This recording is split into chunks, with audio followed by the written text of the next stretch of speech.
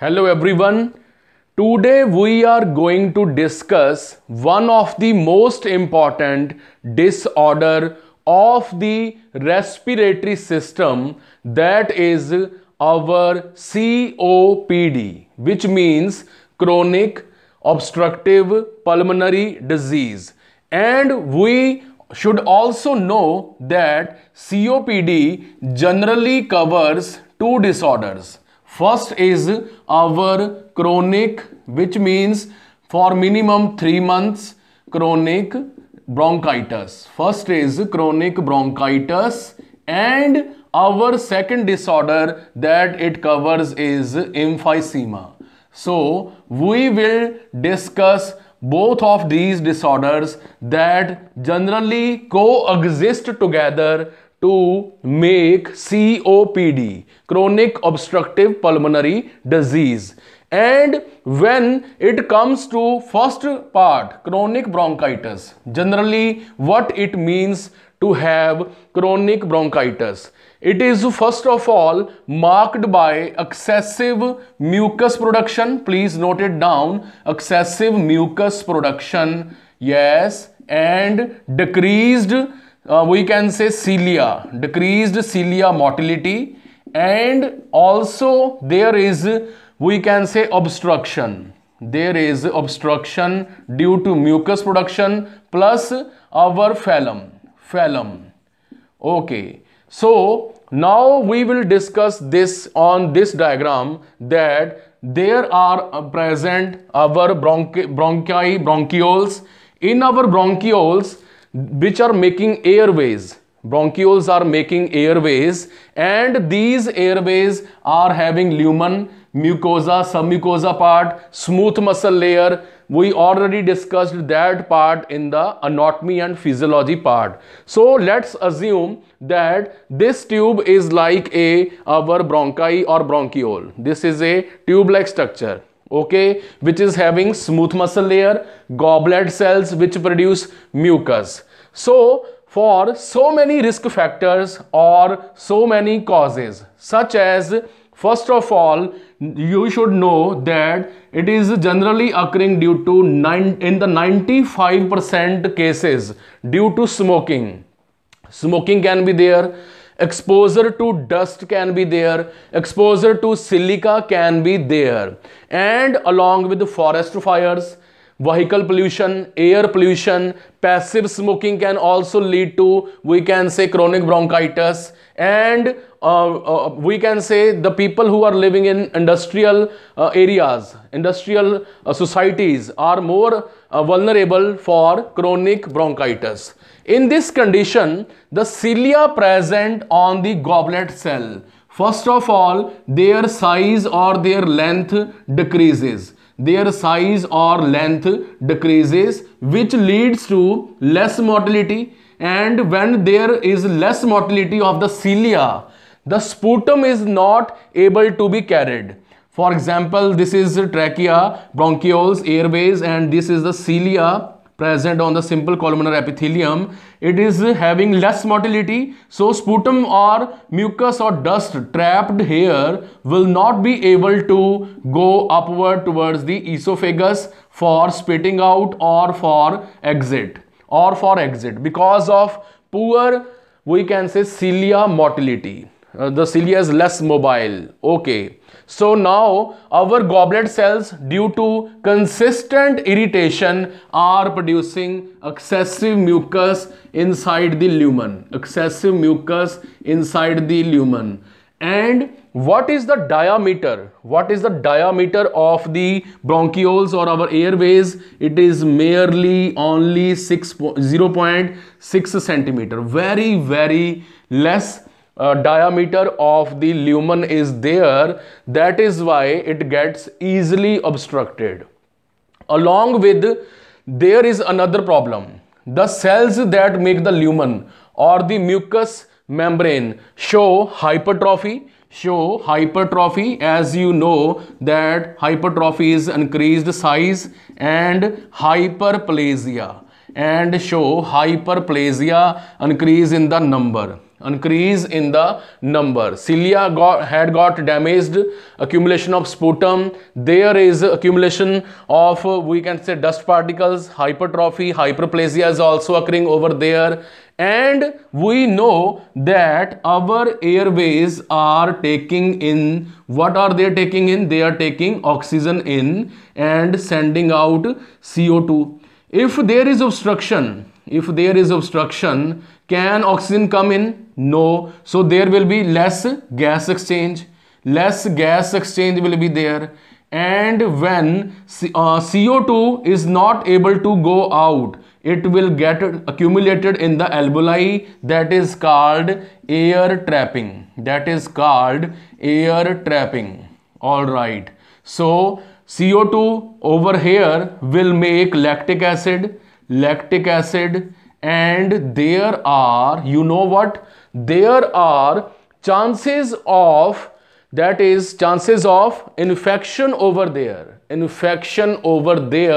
Because of presence of mucus, dust particles, and this infection is generally caused by Haemophilus influenza, or generally influenza. Pneumonia can there, lobar pneumonia can be there, can also occur over here. So in the chronic bronchitis, there is excessive mucus production, excessive, that is we can say damage to the goblet cells, cilia mobility is decreased, CO2 had got accumulated inside the cells, and there is, we can say, accumulation of lactic acid. All this causes overall obstruction. So whenever there is accumulation of CO2, it causes hypercapnia.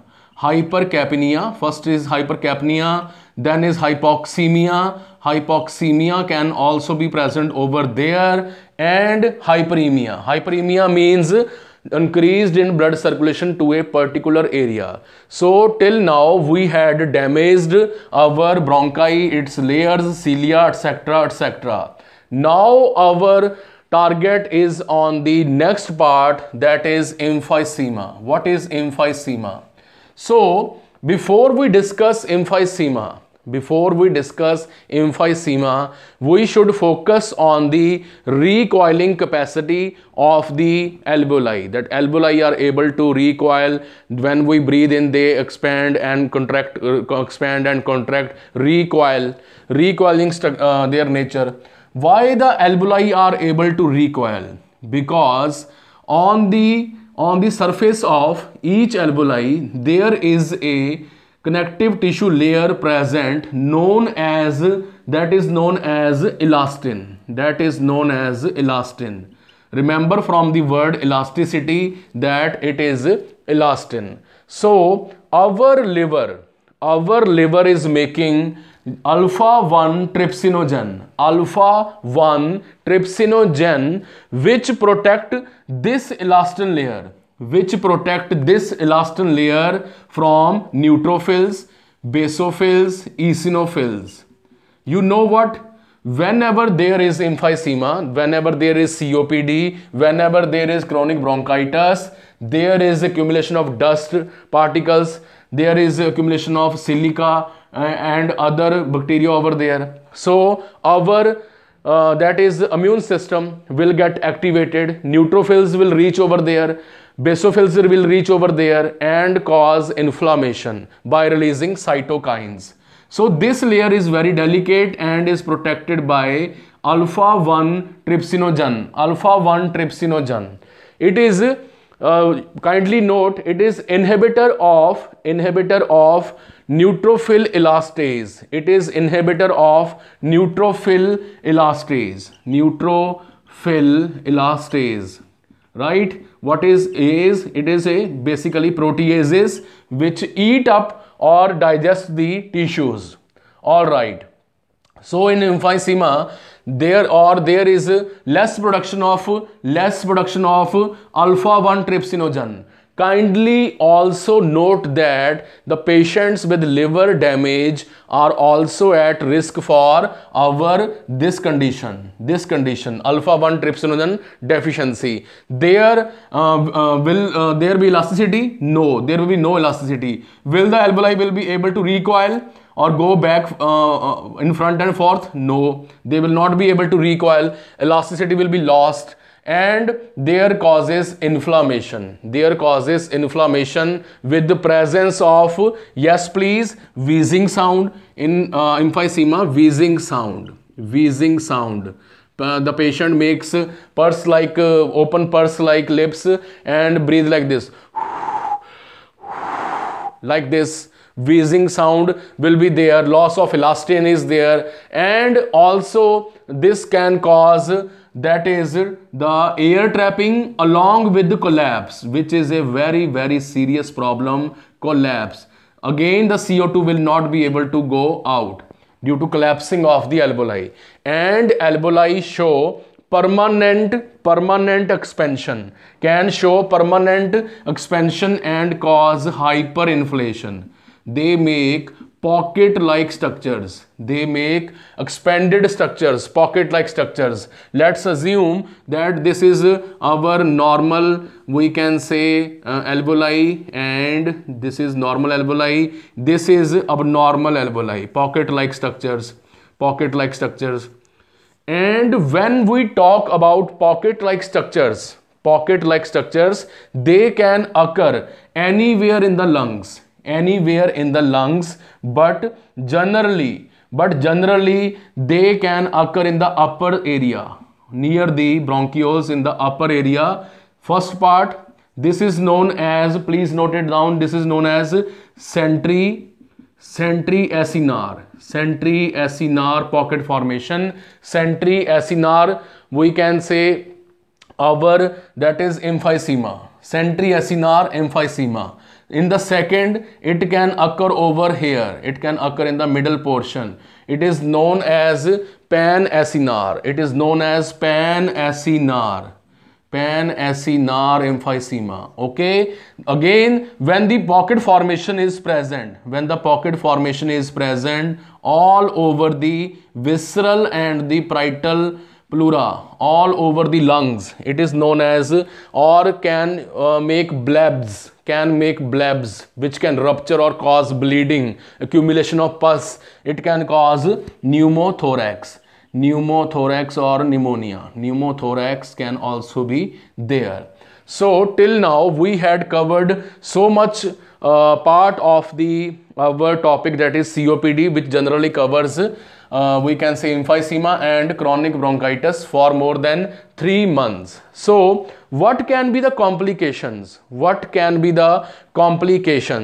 So whenever around a alveoli, this is a alveoli, and around it our pulmonary, we can say vein, pulmonary artery and pulmonary vein, pulmonary artery branch is coming over here, and whenever there is less oxygen, there is less perfusion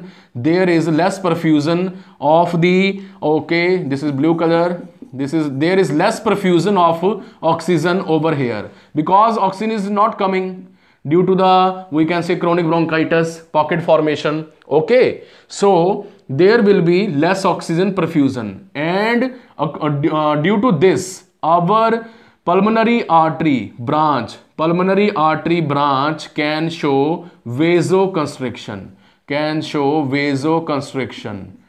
right? Vasoconstriction can show vasoconstriction. It is known as hypoxemic vasoconstriction. All right, done, boom. Okay, so this is not going to happen in just one pulmonary artery. There are near about 1.5 crore alveoli in the lungs. So all the pulmonary artery branches will get vasoconstriction, show vasoconstriction. So from where the blood is coming in these branches? It is coming from the right ventricle of the heart, this area, my dear students. So this is happening in the lungs, our mini lungs, these are mini lungs. Okay, so there is backflow of the blood in the right ventricle, and right ventricle will pump more and more to send this blood for gas exchange, but poorly, unfortunately, gas exchange is not occurring. So due to overexertion, due to over functioning, left ventricle will right ventricle will show right ventricular failure. Oh my God, right ventricular failure. So blood is pumping over here. From here it will go to, that is right atrium, and from inferior vena cava, superior vena cava, backflow will be there. Superior vena cava, inferior vena cava. Whenever there is backflow of blood in the superior vena cava, it show jugular vein distension. Jugular vein distension will be present over here. Jugular vein distension will be present over here. It can be checked by echo test, ECG, echo, and one of the gold standard is we can say Swan-Ganz. Please note this word, Swan-Ganz catheterization.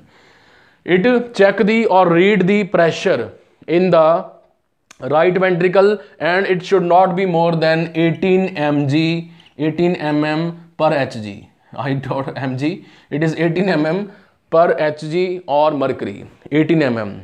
Swan-Ganz catheterization. Catheter is put into the right ventricle and to check the right ventricular pressure and backflow.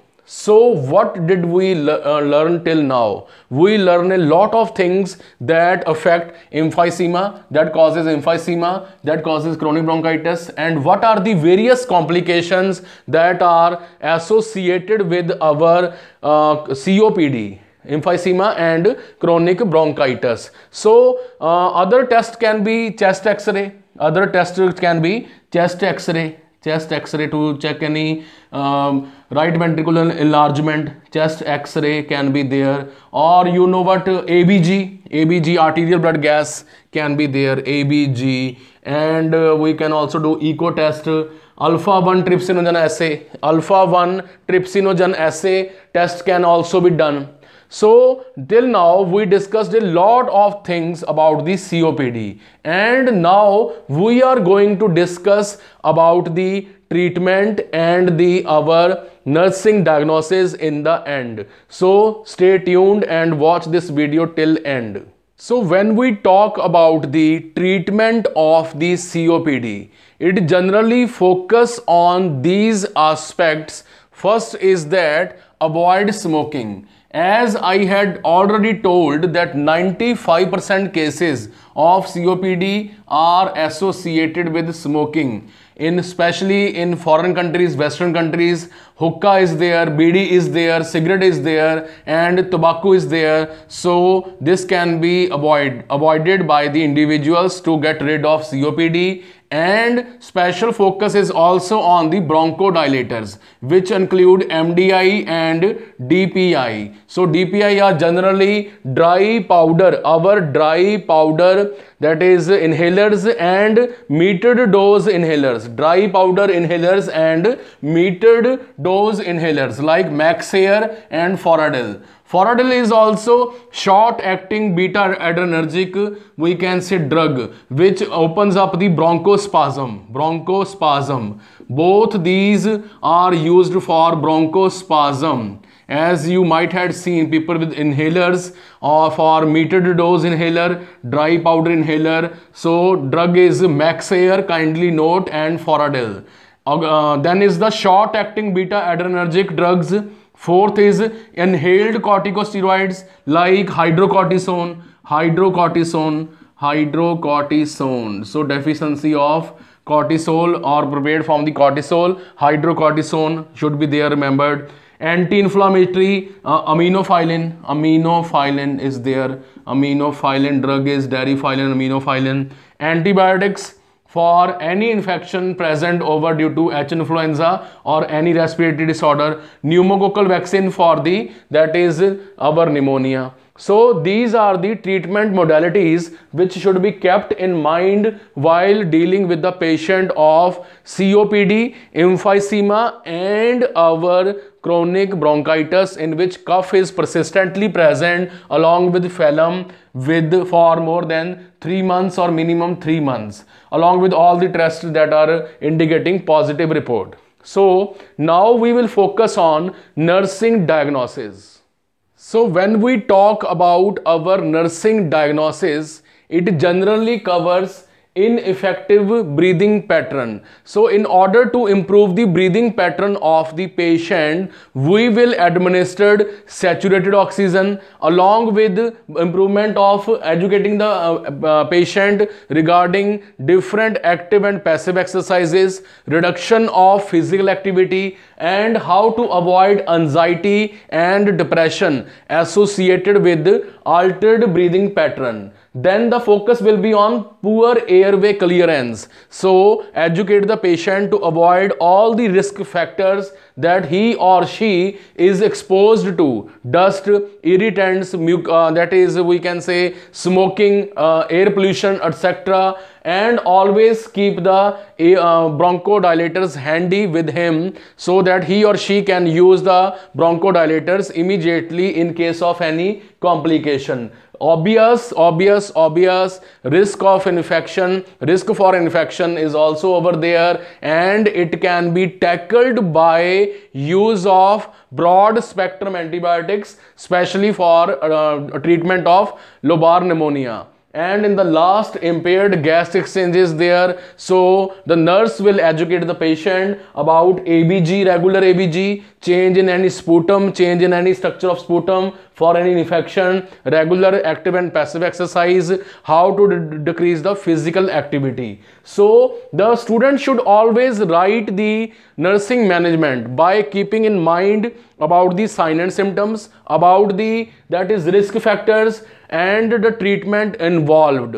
Do not just write the same things for the respiratory system over and again and expect good percentage or good marks. So this was all about our topic, that is COPD, which covered definition, sign and symptoms, diagnostic test, and its nursing management along with treatment. I hope this video might have proved useful for your Nclex Rn short review, plus along with the diagrammatic representation of the disease for the first time for the nursing student especially. Thank you for watching this video. Don't forget to press the subscribe button and the like button.